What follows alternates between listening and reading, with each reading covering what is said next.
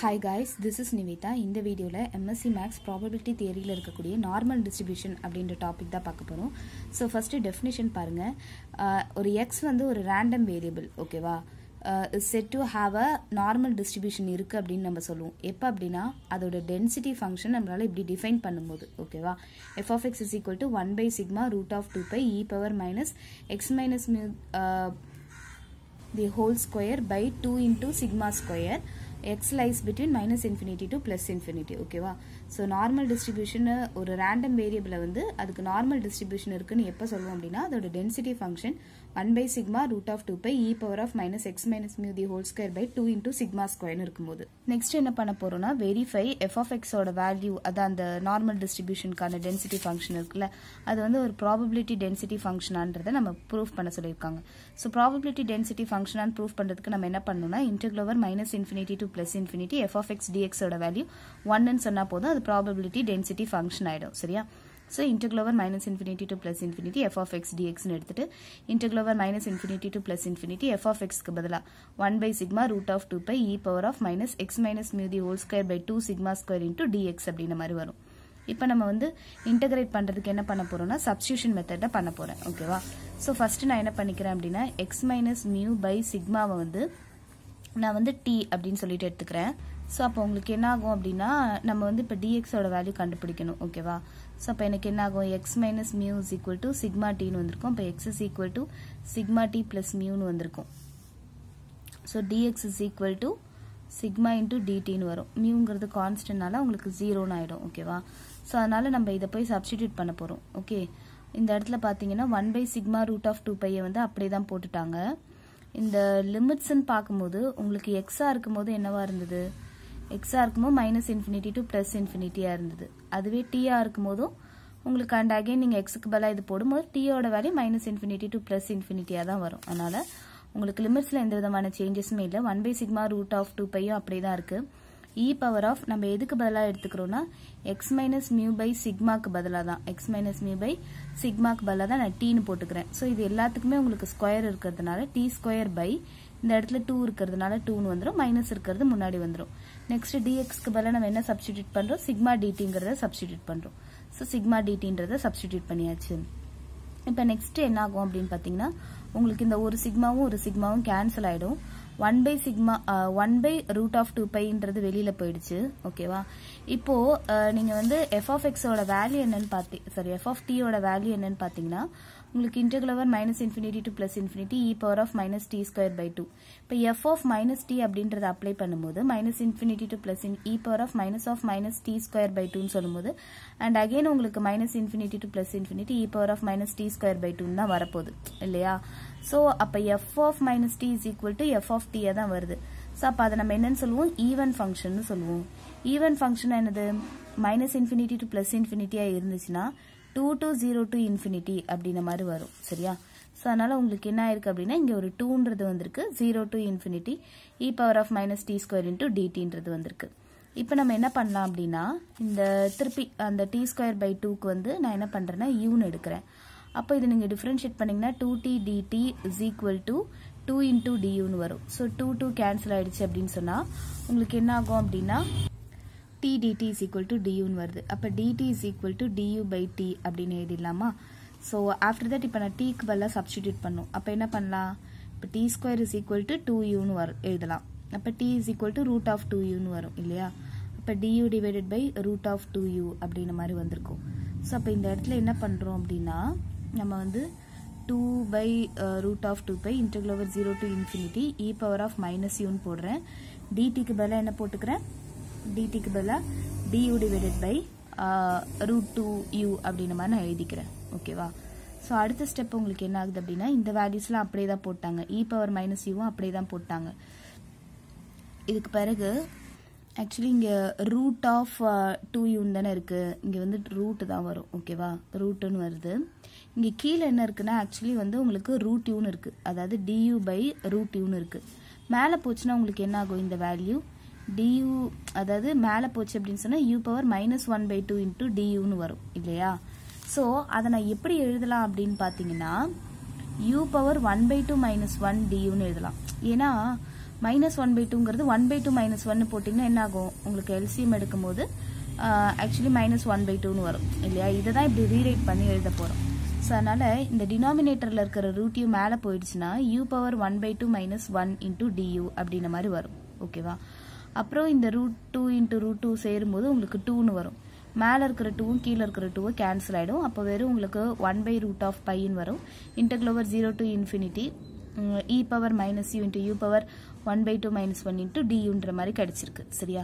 So actually இந்த format இருக்குல்ல, integral over 0 to infinity e power of minus u power 1/2 minus 1 duங்கிறத இதில் இந்த டேர்மை பேஸ் பண்ணி நம்ம எப்படி எழுதலாம் அப்படின்னா காமா 1/2ன்னு எழுதலாம்.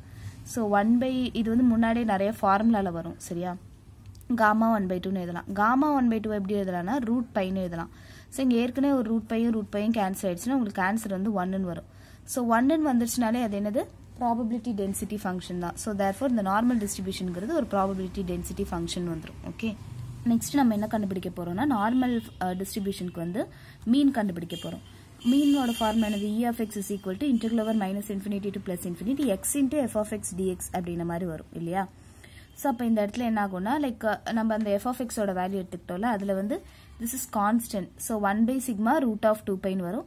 integral over minus infinity to plus infinity x into e power of x minus mu whole square by sigma square into 2 into dxன்னு வரும். ஓகேவா. ஸோ நம்ம கூட வந்து ஒரு எக்ஸ் சேர்த்து எழுதுறோம். அப்போ வந்து நமக்கு இன்டகிரேஷன் ப்ராசஸே கொஞ்சம் கம்ப்ளீட்டாக மாறுற மாதிரி தான் வரும். ஓகேவா. ஸோ அண்ட் அகெயின் நம்ம போன தடவை எடுத்தோம் இல்லையா. போன தடவை எப்படி எடுத்தோம் X minus mu pi sigma வந்து டீன்னு எடுத்தோம்ல. ஸோ அப்படி எடுக்கும்போது நமக்கு dx is equal to sigma டிடின்ற மாதிரி வந்திருந்தது. ஓகே. ஸோ அதே மாதிரி தான் நம்ம சேஞ்ச் பண்ண போகிறோம். அந்த மாதிரி லிமிட்ஸும் அதே மாதிரி தான் சேஞ்ச் ஆக போகுது. ஸோ ஃபர்ஸ்ட் ஆஃப் ஆல் உங்களுக்கு என்ன ஆகுனா இந்த 1/sigma root of 2π அப்படின்றது அப்படியே தான் இருக்கும். Integral over minus infinity to plus இன்ஃபினிட்டியும் அப்படியே தான் இருக்கும். என்னன்னா இந்த எக்ஸுக்கு பதிலாக நீங்கள் இப்போ ஒரு சில சேஞ்சஸ் பண்ண போறீங்க. X is equal to value என்னது sigma D plus mu. Substitution of எக்ஸோட ஃபுல் வேல்யூஸுமே நம்ம எடுத்துடணும். கரெக்டா. இப்போ எக்ஸுக்கு பதிலாக மியூ பிளஸ் சிக்மா டி அப்படின்றது இங்கே கிடைச்சிருக்குல்ல, அதை சப்ஸ்டிடியூட் பண்ணிட்டு இ பவர் ஆஃப் போன தடவை போட்ட மாதிரி தான் minus D square by 2 into டிஎக்ஸ்க்கு பதிலாக சிக்மா டிடின்னு போடுவோம்ல. டிஎக்ஸ்க்கு பதிலாக சிக்மா டிடின்னு சொல்லிட்டு ஸோ அந்த வேல்யூவை நம்ம சப்ஸ்டிடியூட் பண்ணிக்கணும். இப்போ உங்களுக்கு என்ன ஆகும்னா ரெண்டு வேல்யூவாக பிரியும். இந்த இடத்துக்கு ஒன்று வரும், இதுவும் வரும். ஸோ அப்போ 1/√2π அப்படின்னு வரும். Integral over minus infinity to plus infinity mu into e power minus D square into DD. ஓகேவா. ஏன்னா இந்த சிக்மா இங்கே இருக்கிற சிக்மா கேன்சல் ஆகிடும். ஸோ இந்த டேர்ம் அதை 1/√2π வெளியிலே வச்சுக்கிறாங்க. இதுவும் உள்ள வருது, இதுவும் உள்ள வருது. So integral over minus infinity to plus infinity mu into e power minus D square by 2 into DD plus integral over minus infinity to plus infinity sigma D into e power minus D square by 2 into டிடின்னு வருது. ஓகேவா. இப்போ நம்ம என்ன பண்ணுறோம் அப்படின்னா இதை நான் வந்து எஃப் ஆஃப் டின்னு எடுத்துக்கிறேன்னு வச்சுக்கோங்களேன். எதை F of D is equal to இந்த sigma D e power minus D square by 2ன்னு எடுத்துக்கிறேன்னு வச்சுக்கோங்க. இப்போ நான் எஃப் ஆஃப் மைனஸ் டி அப்படின்றத சப்ஸ்டிடியூட் பண்ணுறேன் டீக்கு பதிலாக. இப்போ sigma of minus D into e power of minus D square by 2ன்னு வரும். அப்போ உங்களுக்கு என்ன வருது, இந்த மைனஸ் முன்னாடி வந்துச்சுன்னா minus sigma D e power of minus D square by 2ன்னு வருது. ஓகேவா. அப்போ உங்களுக்கு எஃப் ஆஃப் மைனஸ் டின்னு கொடுக்கும்போது உங்களுக்கு மைனஸ் எஃப் ஆஃப் டின்னு உங்களால் எழுத முடியுது. So it is an add function. ஓகேவா. ஆட் ஃபங்க்ஷனா நம்ம ஆட்டோமேட்டிக்காக அந்த இன்டெக்ரலோட வேல்யூவை 0ன்னு போட்டுட்டு போயிட்டே இருக்கலாம். ஸோ அதான் கொடுத்துருக்காங்க ஆட் ஃபங்க்ஷன். ஸோ அதனால 0ன்னு போட்டுட்டு போயிடும். ஓகேவா. டி எங்கெல்லாம் இருக்கோ அங்கெல்லாம் மைனஸ் டி அப்ளை பண்ணும்போது மைனஸ் ஆஃப் இதோட வேல்யூ என்னது எஃப் ஆஃப் டி. ஸோ இப்படி வந்துச்சுன்னா இது ஆட் ஃபங்க்ஷன். ஸோ 0ன்னு மாறிடுது. அடுத்தது உங்களுக்கு என்ன ஆகும்னா this is even function right. நம்ம போன தடவை பார்த்தோம் என்னன்னா இந்த இடத்துல வந்து லைக் நீங்கள் இ பவர் மைனஸ் டி ஸ்கொயருக்கு பதிலாக போடும்போது உண்டு அகைன் எஃப் ஆஃப் மைனஸ் டின்னு போடும்போது அகைன் எஃப் ஆஃப் டிஏ வந்தது. அப்போ அது ஈவன் ஃபங்க்ஷன். ஈவன் ஃபங்க்ஷனாக மைனஸ் இன்ஃபினிட்டி டு பிளஸ் இன்ஃபினிட்டியை வந்து 2 இன்டூ 0 டு இன்ஃபினிட்டின்னு எழுதுவோம்னு சொல்லிட்டு பார்த்தோம். ஸோ அதனால தான் இங்கே என்ன பண்ணியிருக்காங்கன்னா minus infinity to plus இன்ஃபினிட்டியை 0 to இன்ஃபினிட்டின்னு எழுதிட்டு 2 இன்டூன்னு எழுதியிருக்காங்க. 2 into mu e power minus D square DD அப்படின்ற மாதிரி வந்திருக்கு. அடுத்தது உங்களுக்கு என்ன ஆகும் அப்படின்னா இந்த 2 மியூ வெளில போயிடுது. 2 mu by root of 2π integral over 0 to infinity e power minus t square by 2 into dt ன்னு வருது. ஓகேவா. ஸோ லாஸ்ட் டைம் பண்ணோம்ல அதே மாதிரி தான். என்னது t square by 2க்கு பதிலாக uன்னு போட்டிங்கன்னா உங்களுக்கு 2 dt லைக் இது டிஃபரன்ஷியேட் பண்ணிங்கன்னா 2t dt is equal to 2 அந்த சைடு போயிடுச்சுன்னா 2 duன்னு வரும். dt is equal to du by tன்னு கொண்டு வருவீங்க. இந்த டீக்கு பதிலாக என்ன சப்ஸ்டிடியூட் பண்ணலாம், ரூட் ஆஃப் 2uன்னு சப்ஸ்டிடியூட் பண்ணலாம் இல்லையா. ஸோ டிடிக்கு பதிலாக. ஸோ அப்போ உங்களுக்கு என்ன ஆகும் அப்படின்னா இந்த இடத்துல டிடிக்கு பதிலாக அங்கே மேலே பார்த்தோம் இல்லையா, அதே ஸ்டெப்ஸ் தான். அந்த மைனஸ் யூன்னு மாற்றுறது, ரூட் ஆஃப் 2uன்றது, திருப்பி ரூட் ஆஃப் 2uவை மேலே கொண்டு வரும்போது u⁻1/2 - 1ன்னு எழுதுறது, அதுக்கப்புறம் அதை வந்துட்டு காமா 1/2ன்னு எழுதி கேன்சல் பண்ணுறது. அதே மாதிரி தான் வரும் இங்கேயும் உங்களுக்கு. ஓகேவா, சில ஸ்டெப்ஸ் வந்து ஸ்கிப் பண்ணியிருக்காங்க. ஓகே, ஸோ இந்த இடத்துல பார்த்தீங்கன்னா உங்களுக்கு இப்போ 2க்குள்ளே ஒரு எத்தனை ரூட் இருக்கும், ரூட் 2 × ரூட் 2ன்னு இருக்கும். ஸோ ஒரு ரூட் 2 கேன்சல் ஆயிடுச்சு அப்படின்னா மியூ இன்ட்டு ரூட் ஆஃப் 2πன்னு வரும். இன்டெக்ரல் ஓவர் 0 to infinity e⁻−uன்னு வரும். அதை u⁻1/2 - 1 எழுதுவீங்க. ஸோ அண்ட் அகெயின் உங்களுக்கு இது எப்படி மாறும், இந்த டோட்டல் வேல்யூ வந்து காமா ஆஃப் 1/2ன்னு எழுதுவீங்க. கரெக்டா, காமா ஆஃப் 1/2 இன்டூ இந்த உள்ளுக்குள்ள என்ன இருக்கு, உங்களுக்கு ஒரு ரூட் 2 வேற இருக்கு. ஸோ 1/√2ன்னு வரும். ஓகேவா, இல்லை இங்கே வந்து இந்த இருக்கிற ரூட் 2 இங்கே இருக்கிற ரூட் 2 கேன்சல் ஆயிடுது. அதனால வெறும் உங்களுக்கு 1/√πன்னு வருது. இதை ஃபுல்லாத்தையுமே இந்த மாதிரி ஃபார்மேட்டில் இருந்துச்சுன்னா அதை காமா ஆஃப் 1/2ன்னு எழுதலாம். Gamma of 1/2ஓட value √π. ஓகேவா, அதனால இதுக்கு பதிலாக மியூ இன்ட்டு 1/√π இன்ட்டு √πன்னு எழுதும்போது கேன்சல் ஆகி உங்களுக்கு வெறும் மியூன்னு மட்டும் வருது. ஸோ நார்மல் டிஸ்ட்ரிபியூஷனப்போட லைக் மீன் கண்டுபிடிக்கிறது உங்களுக்கு மியூன்னு வருது. ஓகேவா, ஸோ முன்னாடி ஸ்டெப் மாதிரி தான். ஒன்லி டிஃபரன்சஸ் இந்த இடத்துல எக்ஸுக்கு பதிலாக நம்ம இதை கொண்டுட்டு வருவோம். உள்ள கொண்டு வரும்போது உங்களுக்கு இது ஒரு டேர்ம் ஆகும். இதை பற்றி கவலைப்பட வேண்டாம், இது ஒரு ஆட் ஃபங்க்ஷன். இது வந்து நம்ம லாஸ்ட் டைம் அந்த ப்ராபபிலிட்டி டென்சிட்டி ஃபங்க்ஷன் கண்டுபிடிச்சு அதே ஸ்டெப்ஸை போட்டு எக்ஸ்ட்ராவாக உங்களுக்கு ஒரு மியூ மட்டும் எக்ஸ்ட்ராவாக வருது, அவ்வளோதான். ஓகே, தேங்க்யூ ஃபார் வாட்சிங்.